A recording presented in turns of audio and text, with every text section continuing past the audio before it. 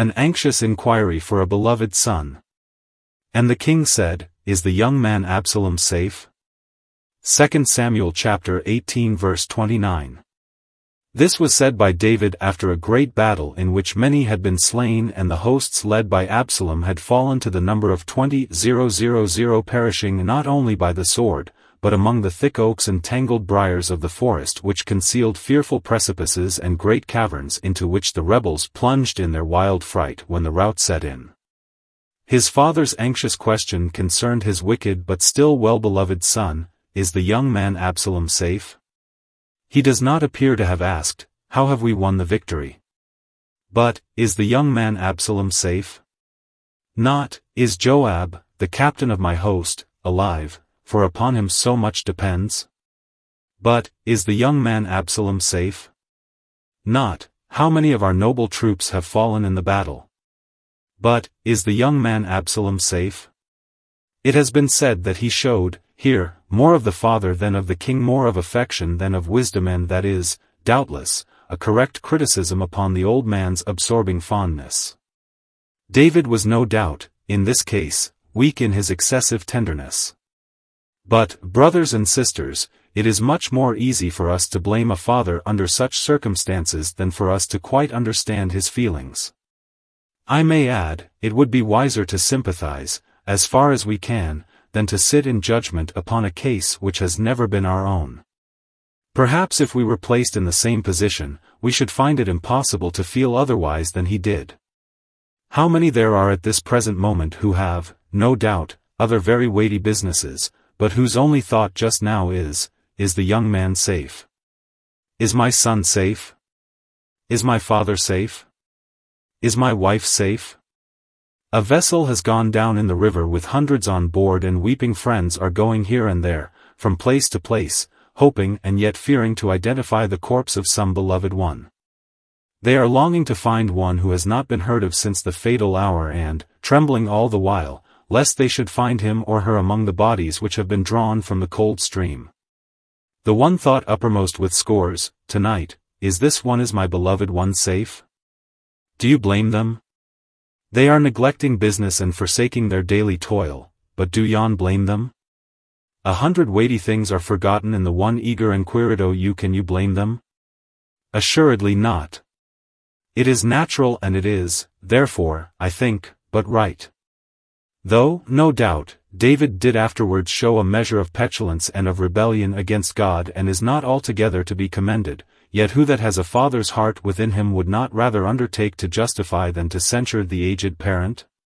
When the old man asks concerning his son, Is the young man Absalom safe? And, finding that he is not, cries, O my son Absalom, my son Absalom! Would God I had died for you, O Absalom, my son, my son! We would not, like Joab, go into him and coarsely upbraid him, however much he might deserve it. We would rather sit down and weep in sympathy with those that feel a kindred anxiety, and see if we may not learn something from their sorrow. If our own anxieties are free in that direction, let us turn them in some other direction which may be useful and tend to the glory of God. Let us first, tonight, consider for a little, this question of anxiety. Then let us think of occasions for its use. And then, thirdly, suggest answers which may be given to it. First, let us think of this question of anxiety: Is the young man Absalom safe? And the first remark is, it is a question asked by a father concerning his son. Is he safe? The anxieties of parents are very great, and some young people do not sufficiently reflect upon them, or they would be more grateful and would not so often increase them by their thoughtless conduct. I am persuaded that there are many sons and daughters who would not willingly cost their parents sorrow, who, nevertheless, flood their lives with great grief. It cannot always be innocently that they do this. There must be a measure of wanton wrong about it in many cases where young people clearly foresee the result of their conduct upon their friends. There are some young men, especially, who, in the indulgence of what they call their freedom, trample on the tender feelings of her that bore them and frequently cause sleepless nights and crushing troubles to both their parents. This is a crime to be answered for before the bar of God, who has given a special promise to dutiful children and reserves a special curse for rebellious ones. All parents must have anxieties. There is never a baby dropped into a mother's bosom but it brings care, labor, grief and anxiety with it. There is a joy in the parental relationship, but there must necessarily be a vast amount of anxious care with it throughout those tender years of infancy in which the frail cockleshell boat of life seems likely to be swamped by 1,000 waves which sweep harmlessly over stronger ships. The newly lit candle is so readily blown out that mothers nurse and watch with a care which frequently saps the parental life. But our children, perhaps, do not give us most anxiety when they are infants, nor when we have them at school, when we can put them to bed and give them a good night's kiss and feel that all is safe. The heavy care comes afterwards when they have broken through our control, when they are running alone and on their own account. There is much anxiety when they are away from home, when they are out of the reach of our rebuke and do not, now, feel as they once did, the power of our authority and hardly of our love. It is then, to many parents, that the time of severe trial begins and, doubtless, many a grey head has been brought with sorrow to the grave by having to cry, "I have nourished and brought up children and they have rebelled against me." Many a father and many a mother die murdered, not with knife or poison, but by unkind words and cruel deeds of their own children. Many and many a grave may well be watered by the tears of sons and daughters because they prematurely filled those graves by their ungrateful conduct. Let us all think, who still have parents spared to us, how much we owe them. And let it be our joy, if we cannot recompense them, at any rate to give them so much of comfort by our conduct as shall show our gratitude. Let them have such joy in us that they may never regret the anxieties of past years, but may have their hearts made to rejoice that they brought into the world such sons and daughters. If we have had parents who cared for us and anxiously said, "Are they safe?" let us be grateful to God, and let us never show that we undervalue His mercy by treating the gift with contempt. Secondly, this was a question asked about a son who had left his father's house. Is the young man Absalom safe? As I have already said, we have not so much anxiety about our children when they are at home and when the nursery holds them as we have, afterwards, when they are beyond our reach. They have formed their own attachments and have commenced life entirely on their own account. Even if they are in the same town, we are concerned for their welfare. But if they are in another land, we have still more anxious thoughts. Possibly some of you have your sons and daughters far removed from you, and I do not doubt that, if it is so, you often start at night with the question, "How fares it with my boy? How is it with my son? He is far away there, an emigrant, or a sailor at sea, or in some distant country town engaged in earning his livelihood, and you wonder whether he is alive and well. If you know him to be on shore, you would like to know whether he goes regularly to the house of God on the Sabbath. You wonder where he spends his evenings. You wonder into what sort of company he may have fallen, what sort of master or shop mates he lives with, and what are the influences of his home. I am quite sure that such anxious questions frequently plow deep furrows across your minds. There are some young men here, tonight, in London, come to live in our great city, and I want to kindly remind them of the tender thoughts about them at home, how mother and father, perhaps at this very hour, are thinking of them and praying for them. They would be glad, probably, to know that their son is where he is, but they might have sorrow if they knew where sometimes he wastes his evenings and where he has begun to spend a part of his Sundays. They would be grieved to know that he is beginning to forget the habits formed at home, that now in the room where there are others sleeping he is afraid to bow his knee in prayer, that the Bible in which his mother wrote his name and concerning which the promise was given that there should be a portion read every day has not been read, and, instead, some book of very doubtful character has taken its place.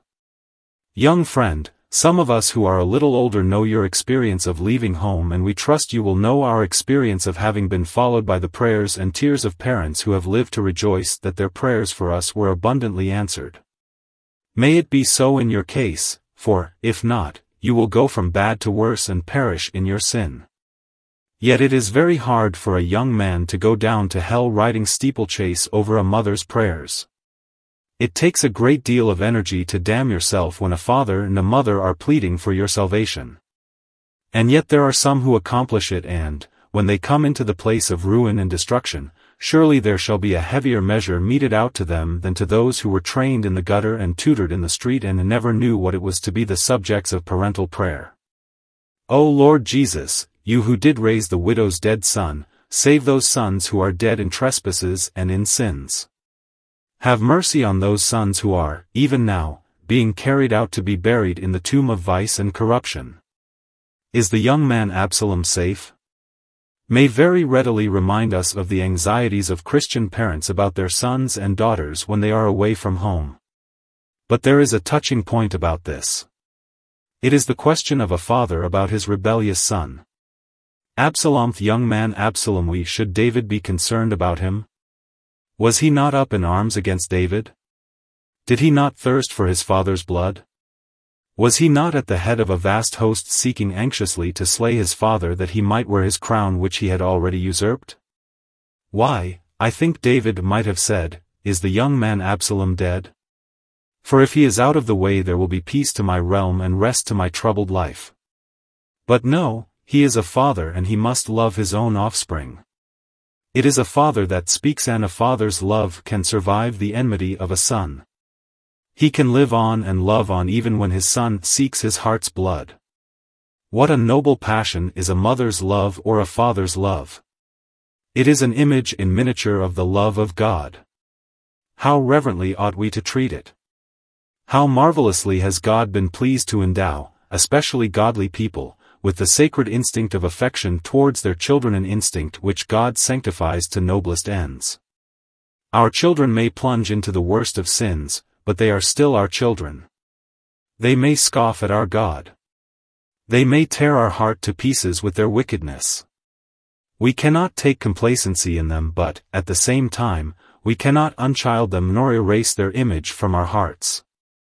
We do earnestly still remember them and shall do so as long as these hearts of ours shall beat within our bosoms.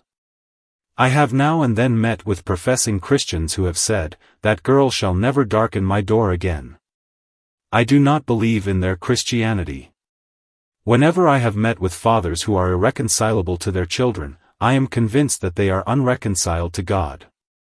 It cannot be possible that there should exist in us a feeling of enmity to our own offspring after our hearts have been renewed for it. If the Lord has forgiven us and received us into his family, surely we can forgive the chief of those who have offended us. And when they are our own flesh and blood, we are doubly bound to do so. To cast off our own children is unnatural, and that which is unnatural cannot be gracious. If even publicans and sinners forgive their children, much more must we. Let them go, even to extremities of unheard of sin, yet as the mercy of God endures forever, so must the love of a Christian parent endure. If David says, "Is the young man Absalom safe?" We have none of us had a son that has acted one half so badly as Absalom, and we must, therefore, still forgive and feel a loving interest in those who grieve us. At this time I would address any young person who has been a great grief to those at home. Do you treat this matter lightly? Do your parents' anxieties seem to you to be foolishness? Let me remind you that though your course of life may be sport to you, it is death to those at home. You may dry up your heart towards your mother, but your mother's heart still floods with love to you. You may even count it a joke that you have caused her tears, but those tears are sincere and reveal her inward agony of soul.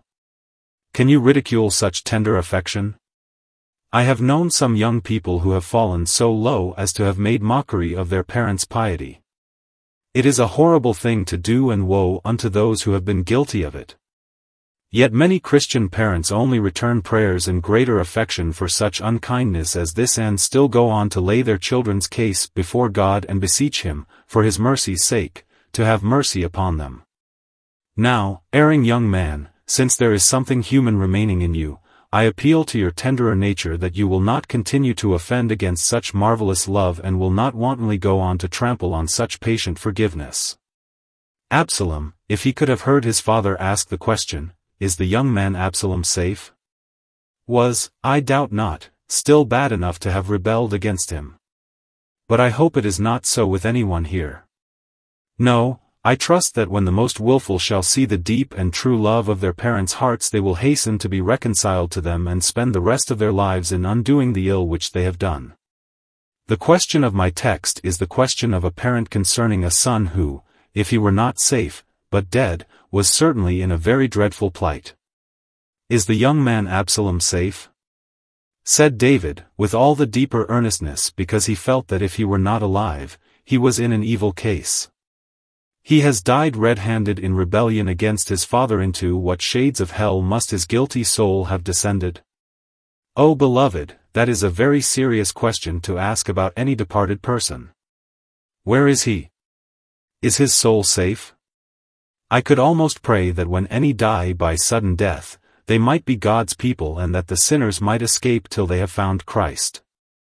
We admire that Christian man who, finding himself with another at the bottom of a coal pit, was about to ascend in the cage. There was only a chance for one, for the basket would hold no more. He had taken his place, but he left it and said to the other miner, "My soul is saved. I am a believer in Christ. You are not. If you die you are a lost man. Jump into the cage." Thus he allowed his unconverted companion to escape and sacrificed his own life in his place. If we are, ourselves, in Christ, it would be Christ-like to be ready to die instead of the unsaved. Then should we carry out David's wish, would God I had died for you. To die the bitterness of death is past where there is a good hope through divine grace, but for those to die who have no hope, no Christ, no heaven, this is death, indeed. I can very well imagine any of you asking very seriously about your sons and daughters, are they safe? When you know that if they have been suddenly taken away they were altogether unprepared. If men and women are unconverted when they die, they will die twice, and the second death is the most to be feared. Are not some of you, my hearers, in such danger? Dear friends, where would you be if at this moment the blast of death were to pass through this house and chill your very marrow? If now the secret arrow must find a target in some one bosom, where would you be if it should be ordained for you? Ask yourself the question, and, if you have no hope in Christ, God help you to seek and find forgiveness by the precious blood of Jesus. Yet, once more, this was a question, alas, which was asked by a father about a son who was really dead at the time when the question was asked. It was late in the day to inquire for Absalom's safety, for it was all over with that rebellious son. The 3 darts of Joab had gone through the very heart of Absalom, and there, hanging by its hair in the oak, his body dangled between earth and heaven. He had already been justly executed for his crimes, and yet his father asked, "Is the young man Absalom safe?" It is too late to ask questions about our children when they are dead. I should think that David's heart must have been pierced with many sorrows at the thought of his own negligence of his children, for there are hints in his life which lead us to fear that, if not altogether an Eli, he was far too negligent in the matter of household management. We read of one son of his that his father had never denied him anything, and I can hardly imagine a man to be a good father of whom that could be said concerning any one of his sons.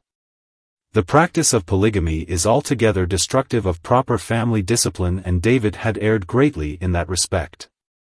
He was also so occupied with public affairs that his sons were allowed too great a liberty. And now he is vainly asking, "Is the young man Absalom safe?" The question is too late. It is of no use to wring your hands if your boy has grown up to be a debaucher and a drunk. Train him while he is yet young, and bring him, with your prayers and tears, to Christ while yet a child. Mother, it will little avail you to tear your hair because of a daughter's dishonor if you have permitted her to go into society where temptations abound. Let us do for our children what we can do for them while they are little ones. While the warm metal flows, as it were, soft and plastic, let us try to turn it into the right mold, for if it once grows cold, we may beat it in vain, it will not take the desired image and superscription. Oh, that those of us who have little children about us may have grace to train them up in the way they should go, for when they are old they will not depart from it. You cannot bend the tree, but you can twist the sapling. Look you well to it. Snatch the opportunity while yet it is before you, lest, when your children have plunged into sin, or may even have plunged into the pit, you vex your souls in vain and cry, "Woe is me." I shall never forget the anguish of a poor illiterate woman whom I had been the means of leading to Christ. She was rejoicing in Christ when I had seen her before, but when I saw her next she was in great sorrow and bondage of spirit. I said to her, "What troubles you?" She replied, "My children. My children. They are all grown up and they are all ungodly. My husband died and left me a widow with 5 or 6 of them. I worked hard morning and night, as you know I must have done, to find them clothes and food. And I brought them up as well as I could, but, woe's me, I never thought about their souls. How could I?" She asked, "For I never thought about my own. And now I am saved, but they are all worldly and careless and I cannot undo the mischief." She told me that touched with a feeling of love to her children, she had resolved to go and speak to each of them about their eternal state. She made her first visit to her eldest son who had a family of children around him. And when she began to tell him about her conversion and her salvation and joy in the Lord, he so cruelly laughed her to scorn that it broke her heart. I did all I could to cheer and comfort her, but I can only say to younger persons who are converted while they have their little ones about them, never let the occasion go, lest you have to cry out at last, "O Absalom, my son Absalom. Would God I had died for you, O Absalom, my son." God grant that this question of anxiety may be asked in time by wise parents and not left till its answer shall smite as does a dagger. 2. Secondly, you have had the question. We are now to speak upon some occasions when that question would very naturally be used. Is the young man Absalom safe? The question would be used, of course, in times like the present, in reference to this mortal life. When a fearful calamity has swept away hundreds at a stroke, such an inquiry is on every lip. On Wednesday morning how many families must have looked down those fearful lists, having been up all night watching and waiting for someone who did not come home? What a dreadful night to spend in watching for son or father, or daughter or mother. And how awful the tidings of the morning.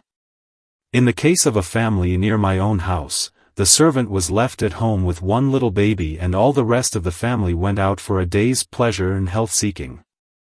Nobody has ever come home. Nobody has come to relieve the servant and embrace the child. You may imagine the anxiety of that servant with her little charge, to find master and mistress and the rest never coming home. There is also a case of a mother upstairs with a newborn little one at her side and her husband and her other children who had gone out, never returned. May we never know such sorrow. Then is the question asked in accents of terror, is the young man Absalom safe? Times of disease, also, raise such inquiries. Well do I remember some 24 years ago, when first I came to London, it was my painful duty to go, not only by day, but by night, from house to house where the cholera was raging. And almost every time I met the beloved friends at Park Street, it was my sorrow to hear it said, "Mr. So-and-so is dead. Mistress A or B is gone," till I sickened myself from very grief. It was then most natural that each one should say concerning his relative at a little distance, "Is he still alive? Is he still safe?"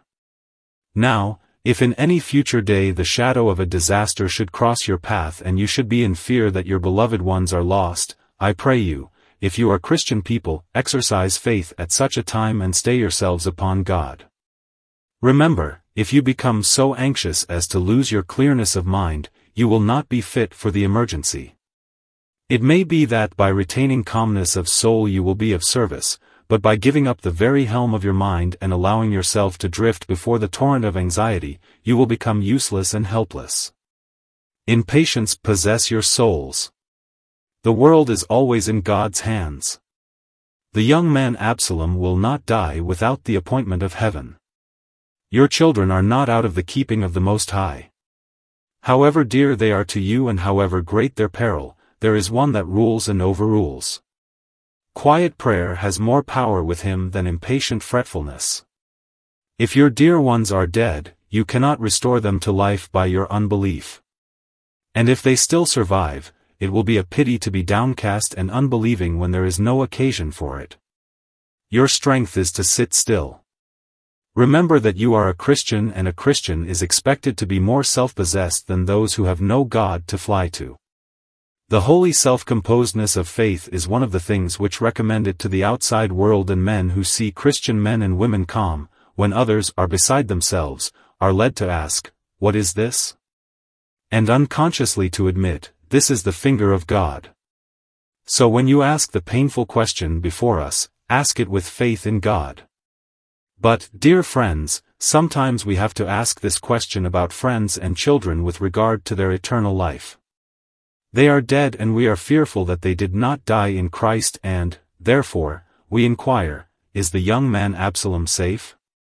It is very painful to the Christian minister when that question is put to him, and it is not for him to answer it in most cases.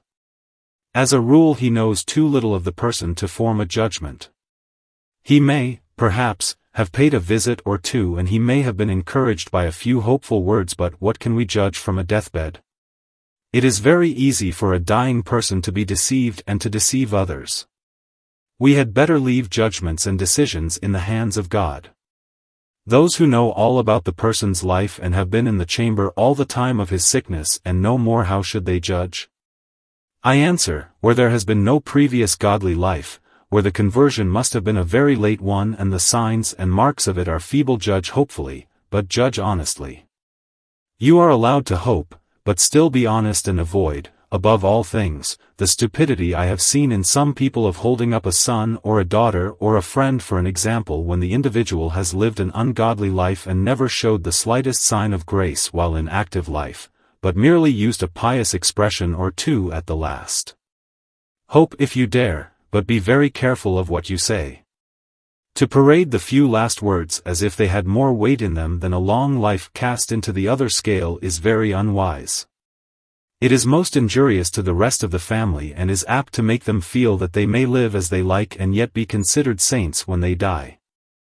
I rather admire, though I might not imitate, a father who, on the contrary, when his ungodly son died, said to his sons and daughters, "My dear children, much as I wish I could have any hope about your brother, his whole life was so inconsistent with anything like that of a Christian, that I fear he is lost forever.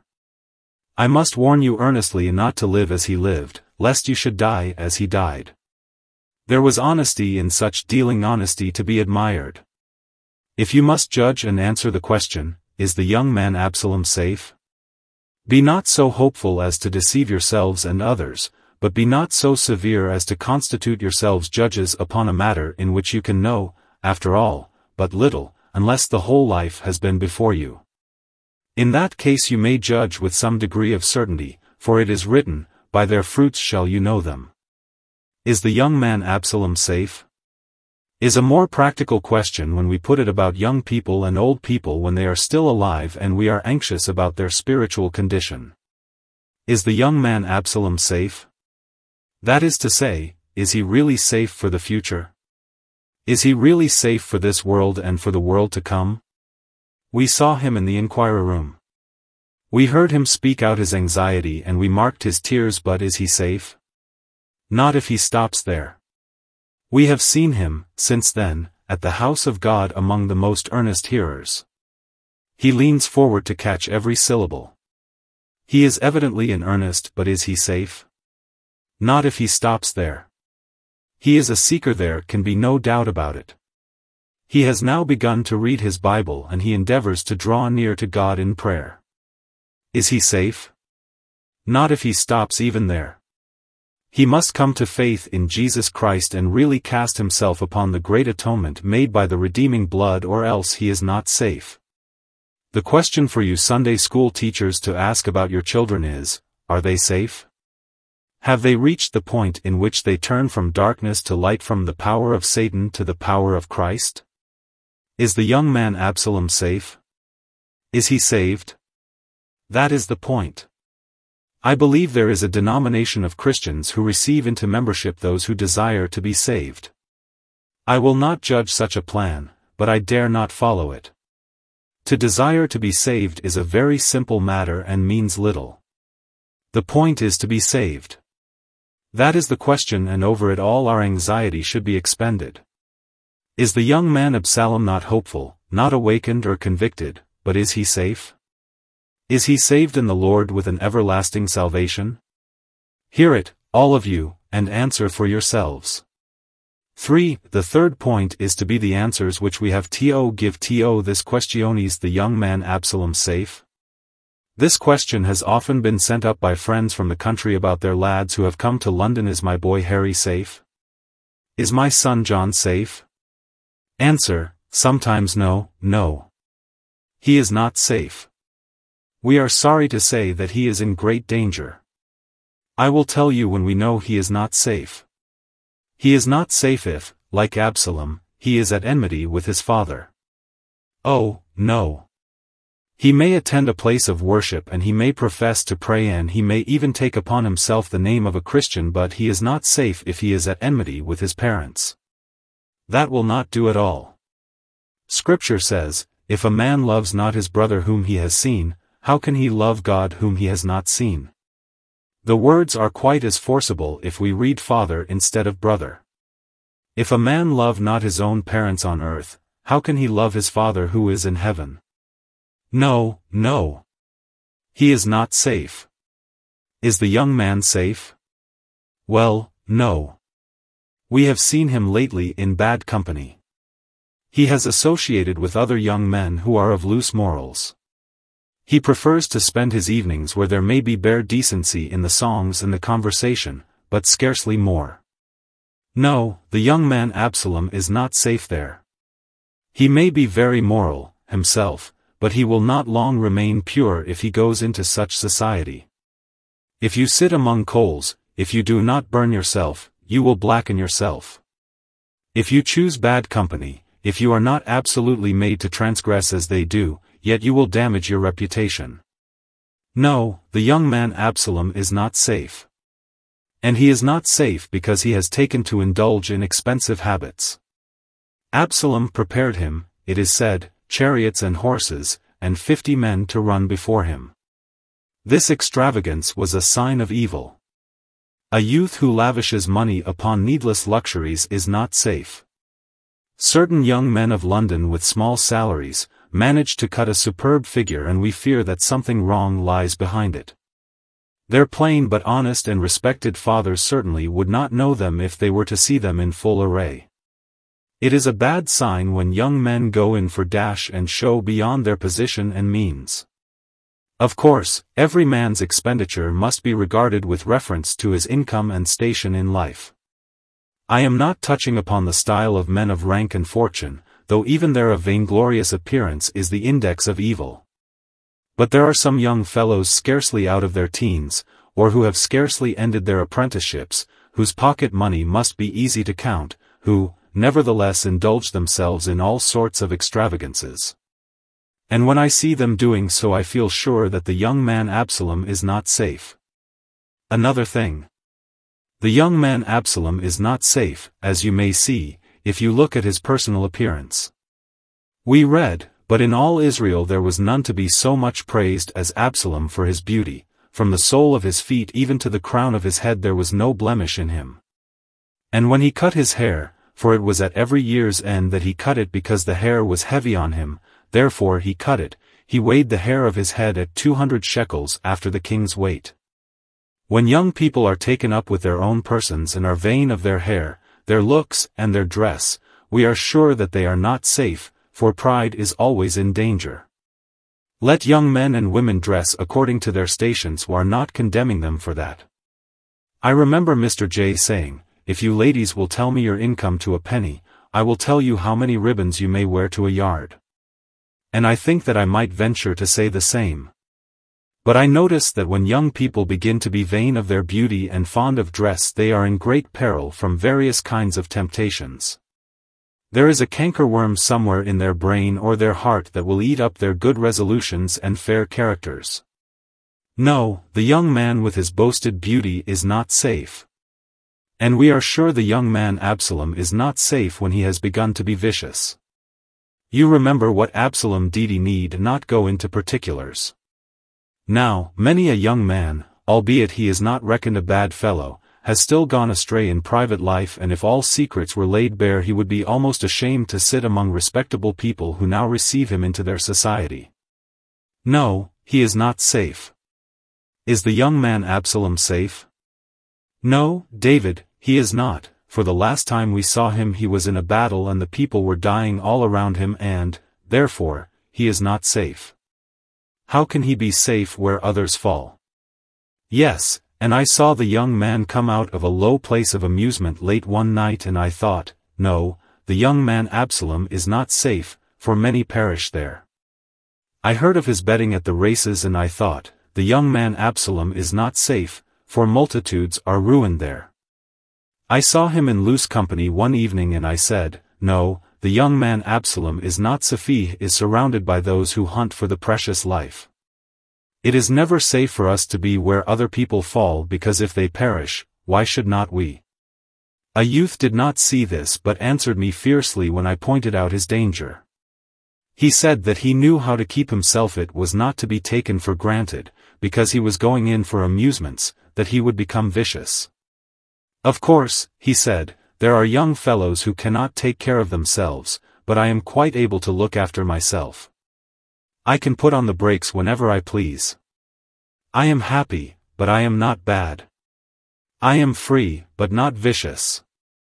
Yes, but I wrote down, the young man Absalom is not safe, not half so safe as he thinks, he isn't all the less safe because he thinks so much of himself and is so particularly sure that he can conquer where other people perish. No, the young man Absalom is not safe. Now, the young man is here tonight who will answer to the next description. He is a very nice young fellow. All of us who know him love him and are right glad to see him among us. He is a great hearer and lover of the gospel word, but he is not decided. He has never taken his stand with God's people, confessing Christ as his Lord. You almost persuaded me to be a Christian, he has often said, but he is not quite persuaded yet. Is the young man safe? Oh, no. He is very hopeful, God bless him. We will pray him into safety if we can, but he is not safe yet. Those people who were almost saved from the wreck of the Princess Alice were drowned. And those persons who are almost saved from sin are still lost. If you are almost alive, you are dead. If you are almost forgiven, you are under condemnation. If you are almost regenerated, you are unregenerate. If you are almost a Christian, you are without God and without hope, and if you die almost saved, you will be altogether lost. Oh, my dear young brother, I wish that I could answer and say, yes, the young man Absalom is safe. He has taken the decisive step. He has resigned himself into the hands of Jesus, and Jesus will keep him to the end. May the Holy Spirit lead you to this. A pleasant task remains. I will now answer that question with a happy yes. Yes, the young man Absalom is safe. Why? Well, first, because he is a believer in Christ. He has cast himself upon Jesus. He knew that he could not save himself, and so he came to Christ that Christ might save him, and he has left himself entirely in the hands of Jesus to be his forever and ever. The young man is saved, for he loves the gospel. He will not go to hear anything but the gospel. He sticks to the truth of God. He knows the unadulterated milk of the word, and he cannot be deceived and led astray with false doctrine, for that he hates. He does not gad about to go and hear this and that, but he knows what has saved his soul, and he holds fast the form of sound words.